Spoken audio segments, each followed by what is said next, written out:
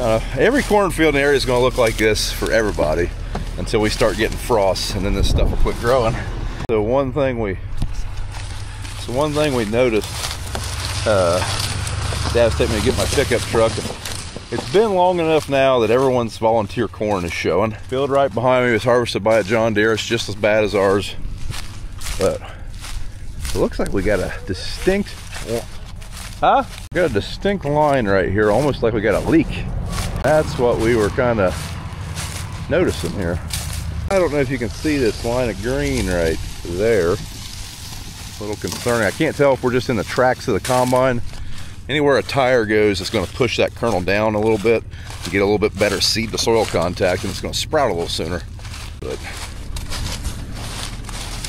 every cornfield area is going to look like this for everybody until we start getting frost, and then this stuff will quit growing. Better for it to grow now and frost and then die, and then we won't have to spray it next spring.